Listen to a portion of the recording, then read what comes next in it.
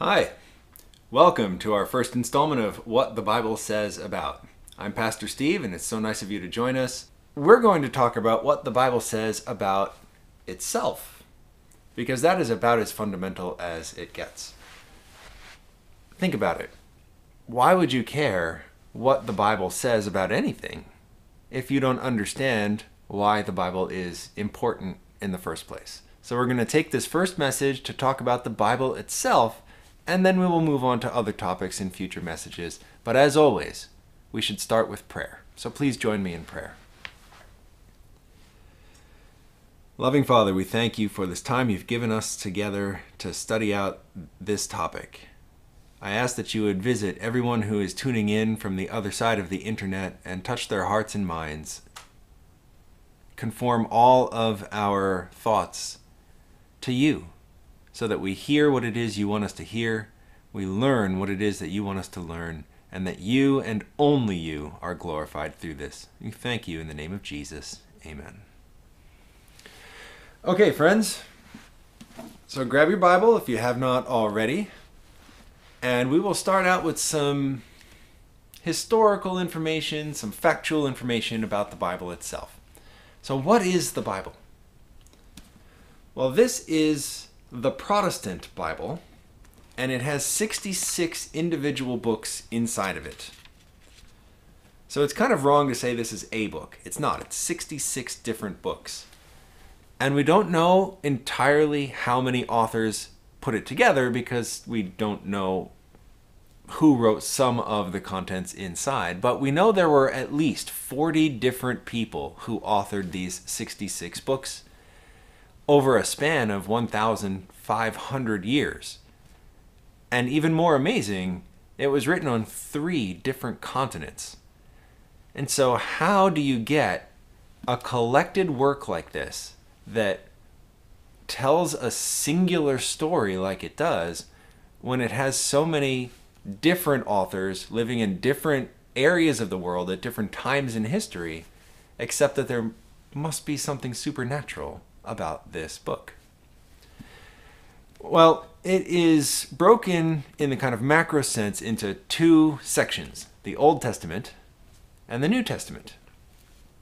The Old Testament was written in the days before Jesus Christ, and although it does cover a lot of different topics and sources of material, it is ultimately always looking for Messiah.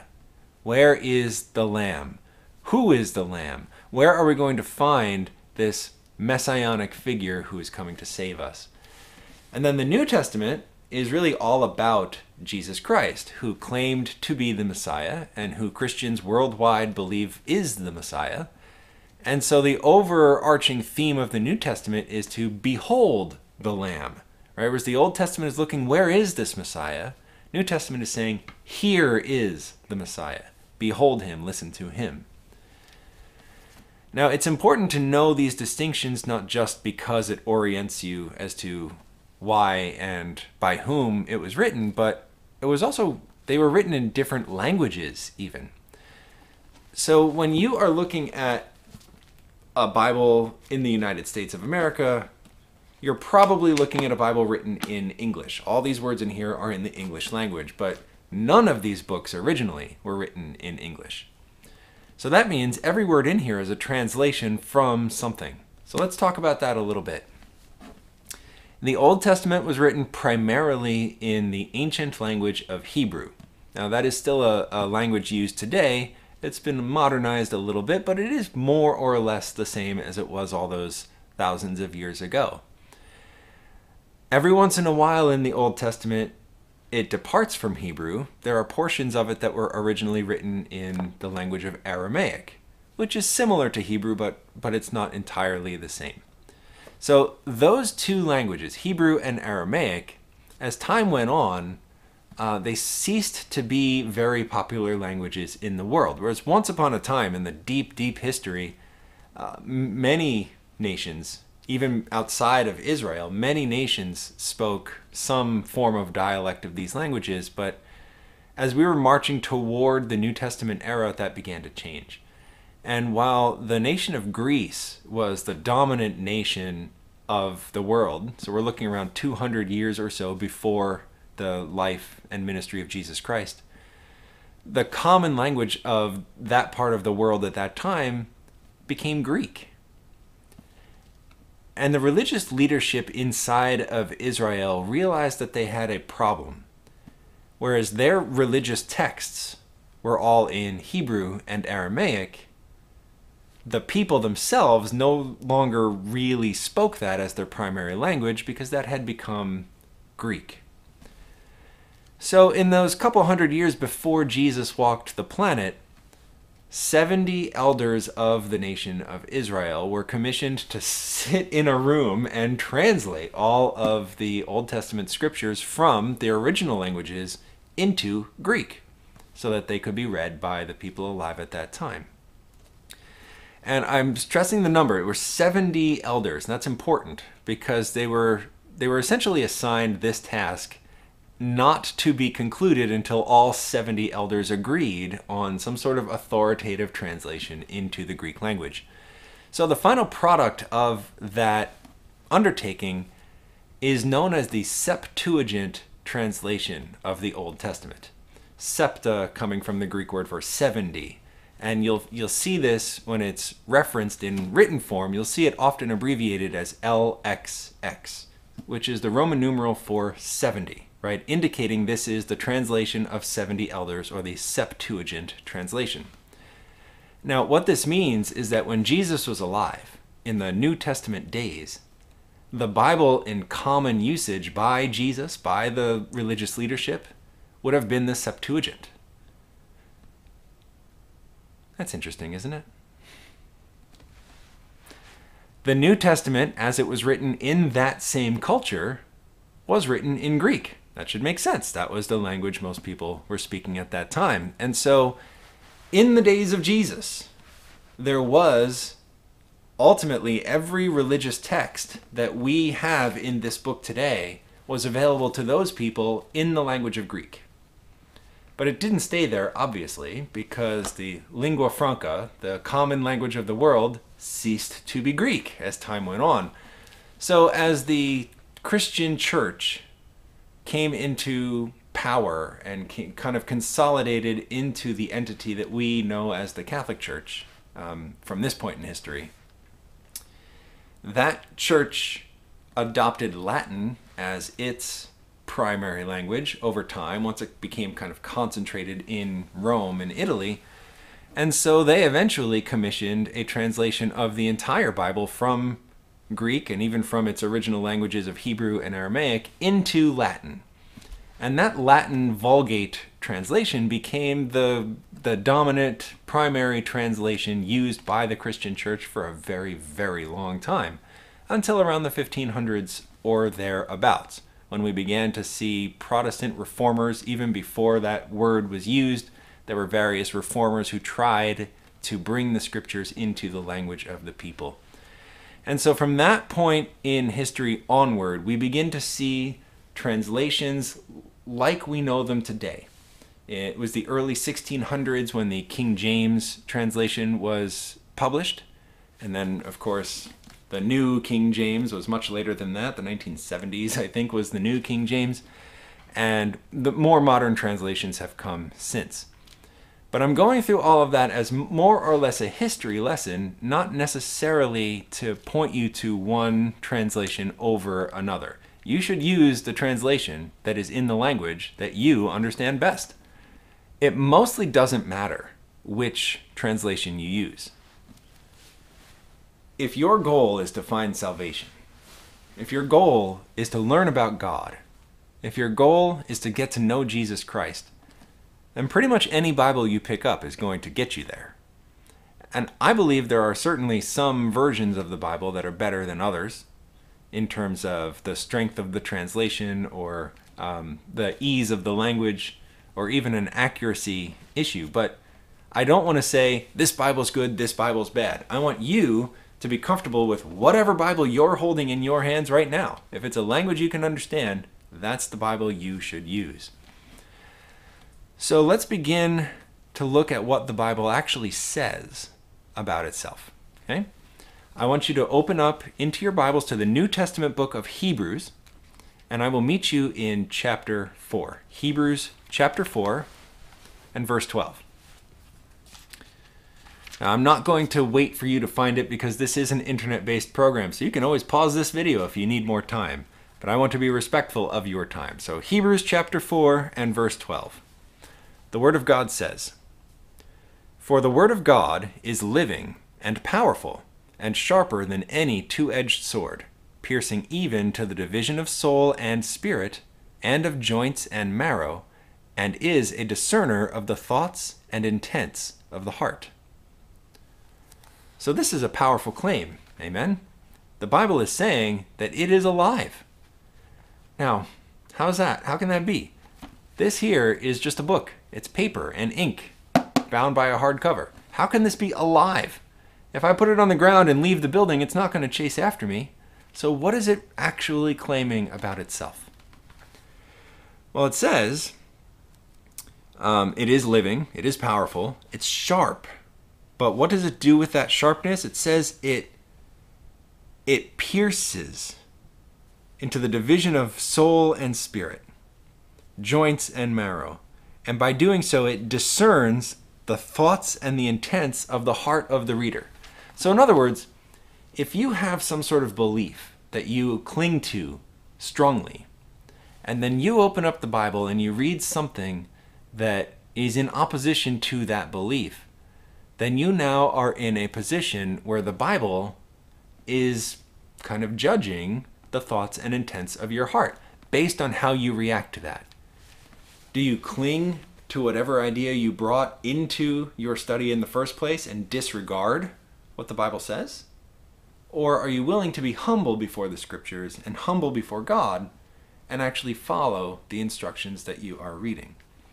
And so in that way, it is alive. It's like a mirror. When you look into it, you're either going to see some version of yourself or you're going to see God. And which one of those things do you want to see? All right? So that's how it is alive. Let's turn now to a book pretty close in proximity to Hebrews. You just want to turn toward the end of the book a little bit to the book of 2 Peter. 2 Peter chapter 1. There are two books in the Bible called Peter. 1 Peter, 2 Peter. So you want the second one? And I'm looking at the end of chapter 1. 2 Peter 1, and we'll start in verse 19. There's a couple big thoughts in here. The Bible says, "And so we have the prophetic word confirmed, which you do well to heed as a light that shines in a dark place, until the day dawns and the morning star rises in your hearts.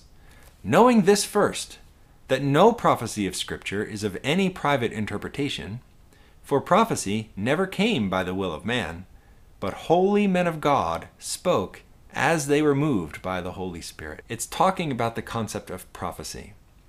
That can mean a few different things, but in its most general sense, prophecy is when God speaks to man, and then man writes down what he hears from God. Or she. There are some examples of female prophets in the Bible.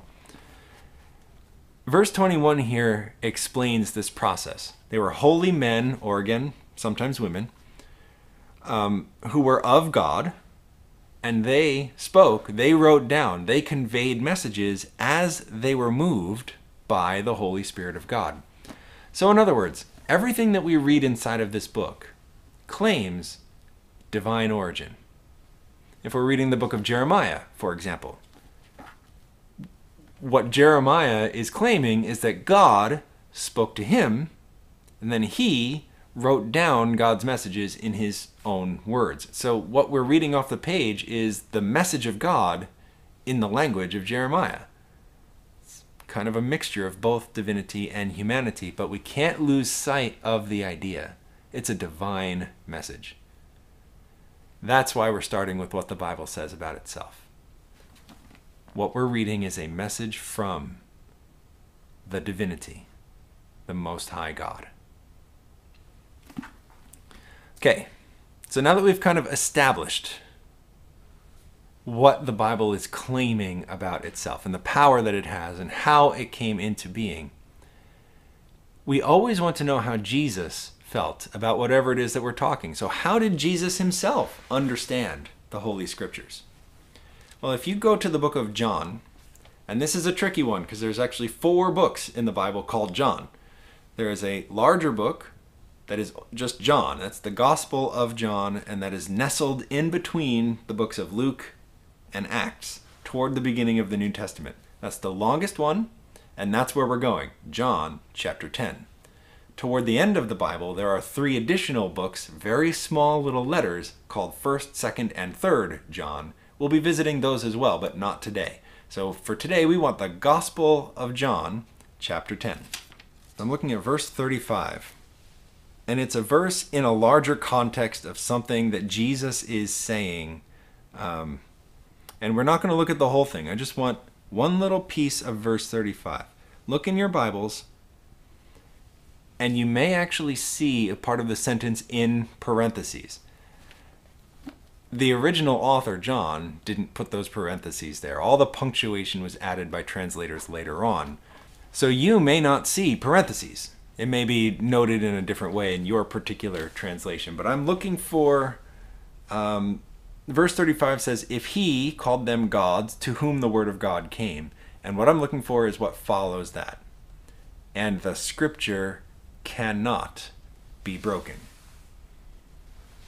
So in other words, Jesus held the scriptures, or what we call the Bible, to be in such high authority that in his mind they could not be broken. Whatever they said was true, and there was no teaching or action of man that could interfere with that or break it or change it in any way.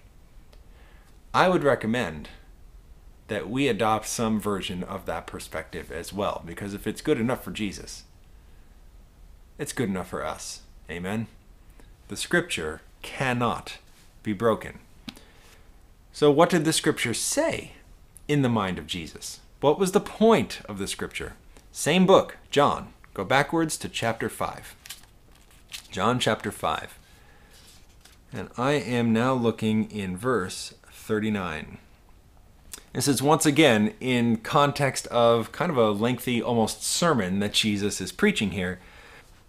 In verse 39, Jesus says, you search the scriptures, for in them you think that you have eternal life. And these are they which testify of me. In other words, Jesus says, yeah, you think you know the Old Testament really well. And you think that knowing them is what gives you eternal life, but you're missing the point, because all of those writings are actually showing you how to recognize me, Jesus. When Jesus comes, the leadership should have been able to recognize him because they knew the Old Testament. Jesus believed the entire purpose of the scriptures was to point believers to Messiah, to himself. And then through faith in Messiah, we would then achieve eternal life. That's the gospel, as we as Christians understand it. So if we are reading the Old Testament or even the New Testament, and we are not learning about Jesus, then we're reading it wrong. We're reading it wrong. The purpose of the Bible is to learn about Jesus, even the Old Testament, which was written prior to Jesus. And we're going to see a lot of examples of that as we go forward in our studies here. To round this out, I want you to go to the very last book of the Bible. It's called Revelation. And it's a pet peeve of mine when we call it Revelations with an S on it, because that's not actually the title. It's one singular revelation. I'd like you to go to chapter 19. Revelation chapter 19. I'm looking at verse 10 of chapter 19. This is a long verse, and I'm just looking at the last sentence of this verse. So it is an angel of God talking to John, who's the author of Revelation. And he says, again, looking at the very last sentence of verse 10, he says, the testimony of Jesus is the spirit of prophecy. This is how the Old Testament can be revealing Jesus even hundreds and thousands of years before Jesus was born as a man, because they are prophetic. They tell the future. And the Bible says, God says, that the way that Jesus testifies of himself is through prophecy. I bring that up because that's a good pivot point to what you and I are going to be doing in these studies. We're going to be looking at the Bible through a specific lens of prophecy. We want to know what is coming, especially now when we live in such a scary and confusing time of history, when this year is certainly not ending like it began, and it has challenged every norm that we've ever had. Many of us want to know what the future holds. What's coming next? What is all of this about? That's why we're going to be looking at this prophetically. So if the testimony of Jesus is the spirit of prophecy, it should make perfect sense to us when we read in John chapter 14. So we're going back to the Gospel of John, chapter 14. It's part of a very lengthy sermon of Jesus's that stretches for 4 chapters here. But in chapter 14, verse 29, Jesus makes this very straightforward yet powerful statement. He says, "Now I have told you before it comes, that when it does come to pass, you may believe." In other words, when Jesus says something is going to happen, and then in the process of time, you actually see it happen the way he said it was going to, you're going to realize that he knows what he's talking about. That he does, in fact, have the ability to see and to know and to communicate to us the future. Now, how many can do that? Can you? Do you know the future? In January, did you know the world would shut down for at least 6 months? Or longer? Of course not. Nobody did. None of us can see the future. Well, what does the Bible say about who can tell the future? Join me for our first Old Testament scripture of this series. I'm looking at the book of Isaiah. Now, here's a trick. If you open up the Bible to about the middle, ta-da, you're probably in Isaiah, okay? That's a pretty easy way to find it. Open up to around the middle, and you're going to find Isaiah. Isaiah is a very long book. I'm looking at chapter 46. Isaiah 46, and starting in verse 9. These are the words of God. Isaiah is recording the words of God here. And God says, "Remember the former things of old, for I am God, and there is no other. I am God, and there is none like me, declaring the end from the beginning, and from ancient times things that are not yet done, saying, my counsel shall stand, and I will do all my pleasure." Very simply, God is saying, I'm going to tell you what is going to happen in the future. Even from the very beginning of something, I will tell you how it's going to end. And no one can do that except me. If we are to believe that, friends, if we believe what the Bible says, and this is one of these moments where we're going to bump into a pre-existing belief in our hearts, and the Hebrews 4 verse 12 model is going to come here and discern the thoughts and intents of our hearts. If we truly believe what the Bible says here, that God and only God can tell the future, does that not call into question all of the human beings who claim to know the future? Every psychic, every medium, every astrologer. People make a lot of money predicting the future of things. And yet God says he's the only one who can do it. Our last scripture for today will also be in the book of Isaiah. And I would like you to join me in chapter 8. Okay? Isaiah chapter 8.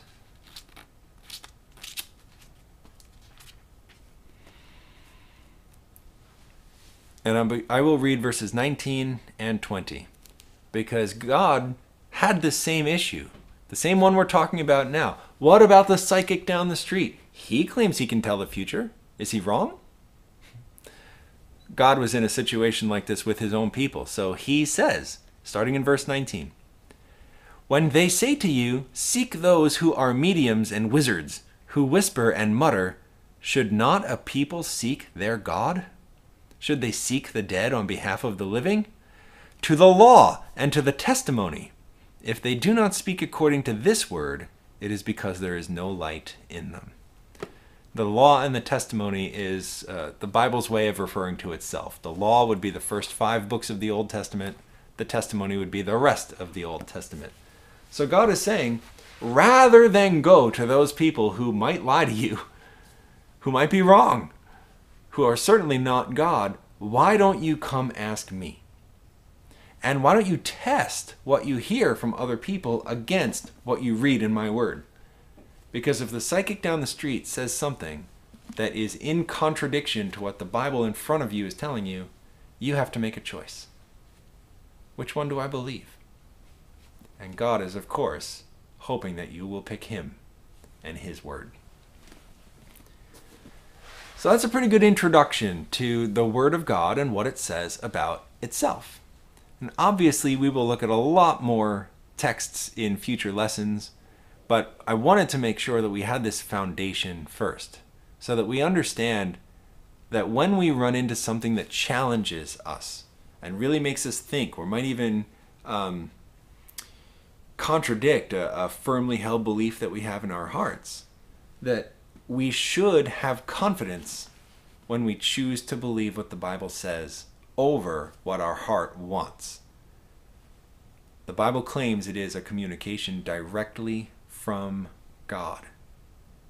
And if our goal is to get to know God, then we should always choose what he says as the truth. So today we have learned that the Bible is the Word of God, the words of God as heard and recorded by the prophets, and it reveals things about God or counsel from God. And as we go forward, as I said, we will learn what God says about several very important topics, but we will also learn important prophecies where God predicts the future. We will see him predict many of the biggest historical events that have happened on planet Earth hundreds of years before they occurred. And through our studies of the book of Daniel in the Old Testament, as well as Revelation in the New Testament, we will learn what is still in store for us today, even now in the 21st century. So God bless you. I hope this was fun. I hope you enjoyed it. I hope you learned something. And I hope to see you again in our next installment of What the Bible Says. Next time we get together, we will look at the idea of where did evil come from? Where did badness come from? Why do we live in a world where so much goes wrong all the time? What is the Bible's explanation for all of that? I'll see you then. But as we close, if you are willing to accept the Bible as God's words directly from him, as heard and recorded by the prophets, or even if that's too much, even if you're willing to just stick it out and test the Bible and see what it says and then make your decision, then I would like you to pray with me right now. I'm going to pray that the Lord will accept whatever amount of faith you have right now, and that through this process he will build it even stronger. Let's pray. Loving Father, thank you for hearing the commitments that have been made right now. And I pray that you would minister to every heart who is hearing this message, every heart who might be eager to follow where you are leading, or even every heart that is a little bit questioning and unsure. And enter into those people's lives and sharpen their minds and dwell with them and inside of them every moment until they are ready to follow you where it is that you're leading. Bring peace to every one of us. Bring healing to every one of us. and show us the kinds of miracles that we need to be able to move forward in faith. We ask in Jesus' holy name. Amen. God bless you, friends. See you next time.